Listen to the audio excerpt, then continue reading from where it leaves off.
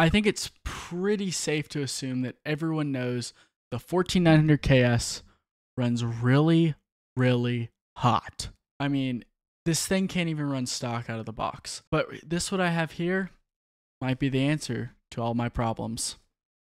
The EK Direct Die AIO.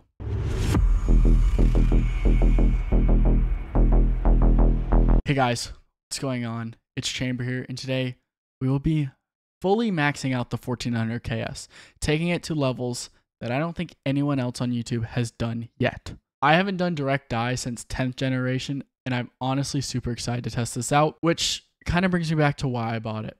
I really want to get back into overclocking, really tuning Intel CPUs to get as fast as possible, especially because we must beat the 7000X3D, guys. I'm not an Intel fanboy, I'm not an AMD fanboy, but I just want to see tuning both of them to as high as possible. Maybe I'll even delid and run direct die at some point on this one. The 14900 KS is fast, we know that. But like, when I can't even say to run it at stock speeds out of the box, there's kind of an issue there. I love seeing 5.9, 6.2 gigahertz boost in games, but like I'm running COD at those times at like 180 watts. So who cares? I mean, back in 13th gen and 12th gen, I just delided my CPUs with a rocket cooled delid tool, and then boom, I was kind of pretty much freed of all thermal headroom. But this takes it to a whole nother level. Ever since about 2021, when the 12900K released, I have been interested in seeing what direct die really can do. I know there's been water blocks. I know that that's been around for a while, but using an AIO is kind of something I've always been interested in. I remember back then, someone I know in a Discord server actually, I'm not joking, this is crazy to think about now, like dremeled out their cold plate a little bit to let the capacitors fit and then use direct die, and the temperatures were insane. It was like 60 degrees max in OCCT, like super heavy workloads, no issues. This product has been out for a while as well, probably a couple months since like the beginning of the year, maybe a few months into the year, but I found this locally secondhand, so I was like, why not? I was already going to delid it. I had a delid tool sitting at my house, so I was like, it's a good deal, I'll do it. I know everything that's going on with EK. We're not going to talk about that. If you care about that, go to Gamers Nexus, go to ChamberTech. I don't agree with what EK is doing, but if they're going to make a good product like this, I'm going to check it out. And also, wasn't the one who purchased it, so I'm not directly supporting EK. So don't think as me as like, yep, go EK. Don't believe in that. There are a couple weird things though with this AIO. You do have to delid your CPU. So deliding is when you take off your IHS, you got to use some tool, and then you clean off all the solder, typical solder that's underneath, and then replace it with something else, typically liquid metal. You can use thermal paste as well, but it's not going to perform as well. Deliding can be a really scary process. I know. It can be sketchy. Sometimes you might even kill your chip.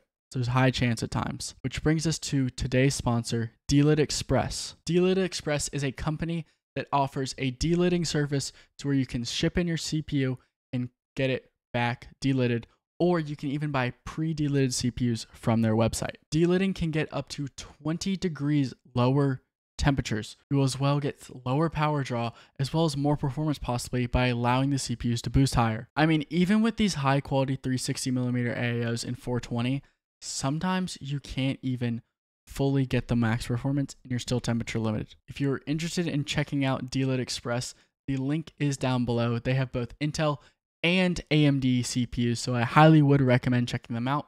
And if you do want to check them out, you can use code ChamberTech in the link down below to get $10 off your purchase. But a direct die AIO is so cool in itself, but how is it really compared to a normal AIO? I mean, how does it perform against a $60 360mm AIO?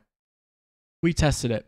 So I took my 14900 KS. It was already delided. I got bored this weekend, so I was just like, I'm going to delid my $750 CPU because that's what I do when I'm bored. Then I installed the CPU back into the motherboard.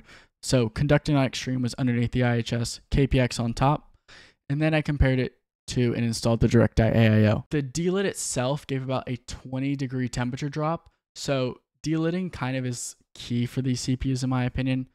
If you're into overclocking at all and you want just lower temperatures, you got to delid. Before we even think about the direct die AIO, for $60 you can get an AIO that can cool a 14900 KS as long as you're delided.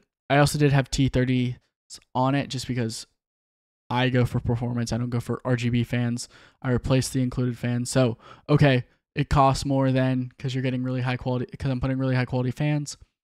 But you could put like P12 Maxes on it, which are like $30 or something for 5. So let's get now into the testing for the Frozen Knot. Okay, here we are in the BIOS. So one thing, the Frozen Knot lets you set max pump speed using like a SATA to PWM. So it's always running full speed and it doesn't show up on the BIOS at all. The only thing I am gonna do is, since this is a KS, this just kind of fixes it. I've made videos before talking about how to fix this, but always just set it kind of to that max all core. And then I'm gonna go to advanced CPU and just disable hyperthreading because I don't use hyperthreading and I wanna make this a more like realistic test for gamers. Also, the T30s that I'm using are just set at about 1500 RPM. I'm gonna do the same thing for direct eye as well, but T30s, which are pushing air through the AIO. Now let's test the temperatures. In Windows now, as you can see, 5.9, idling at about 28 degrees, pulling 7 watts. Now I'm just gonna run VST. This is like my favorite stress test of choice. Some people prefer other things. I prefer VST. I know there's VT3, but taking a look now at the temperatures, we're pulling about 70-ish degrees, pulling about 280 watts. This is a delidded CPU, so that does drop temps and power a lot. That's why I'm able to stick at 5.9. You do need to delid this, but if you're gonna use the direct AIO, then you're gonna delid anyways. So let's compare delid to delid. I mean, if you're trying to do like non-delid stock, you're gonna overheat anyways. So let's just ignore that because we already know the answer. It's not gonna end up well. Here we are about 10 minutes later. No downclocking or anything, you see. Temperatures 76. We did hit a max at about 85. Could just be anything, could be one core hit a little spike or something. But pulling now about 300 watts. So obviously as the temperature ramps up, the power also does, just because thermal resistance and all that stuff.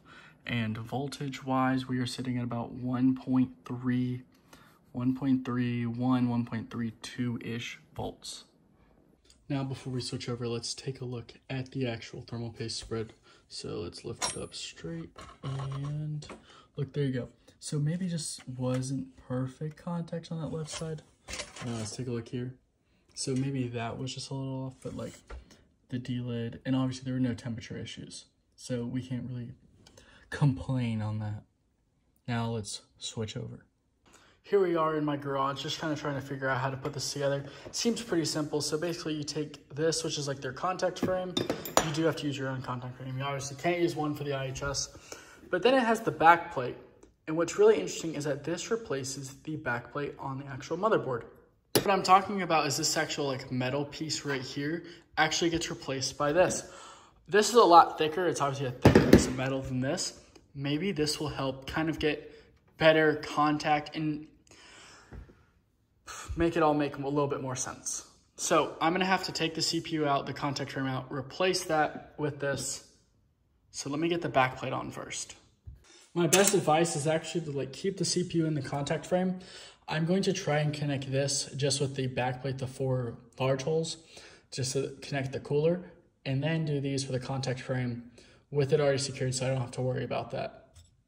It is installed. So basically I did actually have to take the CPU out, but then I just put the case on the side. But screwing these in was super duper easy. Then took the IHS off, it's right here. I didn't replace the liquid metal or anything. There's this thing called, use a Q-tip, swirl it around, kind of remove where it like move around the thermal, liquid metal. That's all you need to do with liquid metal. Then I installed the contact frame, slowly screwing down all 4 of the screws, making sure that they are pretty even. It is tight. So now what I'm gonna do is I'm gonna use Flitz polish. This comes in rocket cool kits. I just have a big bottle because I delid a lot of CPUs. And then I'm going to Flitz polish this, gets this nice and smooth. And then apply a little bit of conductant on extreme. Affiliate link down below. And then put this thing together. Look how good that looks. Like I can see my reflection in here. And in there. Okay, so I'm gonna screw it on.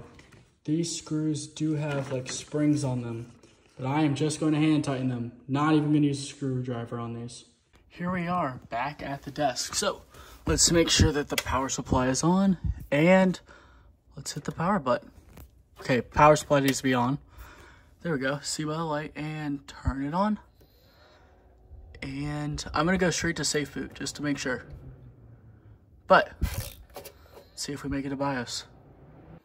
Okay, so 5.9, that temperature looks all right. It's a really high voltage though, so we're just gonna go straight into Windows and see what happens. This looks real promising. I mean, look at these temps. So, only one way to really tell. Let's open up VST. Let's see. Do we fry our chip? Oh, boys, this is insane, actually. Okay, so we hit 80, but like, let's just take a second. 10 minutes later, and honestly, it's kind of like similar. Okay, yes, it is lower, and these spikes aren't as high, but this dropped it probably another 5, 10-ish degrees. So really, this isn't showing like a weakness in this AIO. What it's really showing is the power of the Frozen Knot max pump and how fast it is, and how you need a really fast pump for these high power CPUs. Still, it's still pulling that 300 watts. So it's pulling about the same power draw as well. I don't have Y Cruncher running anymore, but it turns out that my pump speed actually wasn't max. When I maxed out the pump, the spikes went down, temperature went down a little bit, but average temperature was so much better. Well, I'm pretty impressed. The direct die AIO honestly did very well. It's one of those things where it just drops just that little bit, gives you that little bit of extra edge. If you're playing games, I mean, like the direct die might drop your power draw and your temperatures just a little bit more than the D-Lid. But when you're fully overclocking and running those Y Cruncher stress tests trying to get max RAM, this is really going to help. I'm also a fan of how it kind of installs. You do have to remove that weird kind of metal backplate. This here that goes behind the motherboard, all motherboards come with this, but I do actually like that because it's a thicker, more sturdier piece of metal, so you feel a little bit more confident in that your board's not going to flex. Or maybe it'll fix the flex if you have a Z790 Apex. Like, I think that honestly, doing direct die has helped my RAM overclock. I'm running insanely well in my RAM overclock. I'm actually able to push it just a little bit farther. So in future benchmarks, hopefully we'll be getting a little bit more performance on the 1400KS. Beating this thing. But I mean, you know, it's not perfect. I wouldn't trust this with some people. Like some of my friends who are very computer knowledgeable, wouldn't trust them. I don't think they really would know what to do. I also would say you do need good fans. I mean, put some P12 Maxes on it. Unless you do like the EK RGB fans, they seem fine. It's just, I want those really high quality fans. I'm doing direct die for a reason. It's for performance. I want to get performance. Which is also why I wish that they would have used a thicker radiator. Most radiators, AIOs, use about 27 millimeters, which is typical. That's what they used. But the Liquid Freezer 3 uses like a 45 millimeter. It's super thick. And that's what kind of gives it that edge over some of the other AIOs on the market now. So like if you're using a performance-based AIO that literally voids your warranty, you might as well go all out. So, do I recommend this product? Yes. But I don't think they're making any as of right now. Der Bauer was kind of the one who worked with them to make this, and he has since canceled his EK collaboration. So maybe give EK some time, let EK figure out all their issues. Maybe they'll rebrand the box. Hopefully they'll come out with some more. This should work with the brand new Arrow Lake CPUs later this year. It should be the same mounting hole, so maybe it'll work. Obviously, it does depend on, is the die height the same and all that stuff. Might be a little sketchy. Probably wouldn't recommend it day one. But I will leave a link down below to a D-Lid tool for you guys, as well as affiliate links for thermal paste, conductor knot, liquid metal, as well as the GOAT AIO, the Frozen Knot 360. If you guys did enjoy this video, hit that subscribe button, like if you haven't already, join the community down below using the Discord. You can as well support me down there. Let me know down below what your guys' opinion is on the 1400KS. Now that it is direct die, do you think, oh, maybe now, like, you know, I like deloading. Maybe I feel a little bit more comfortable now running this. See you guys later. Peace.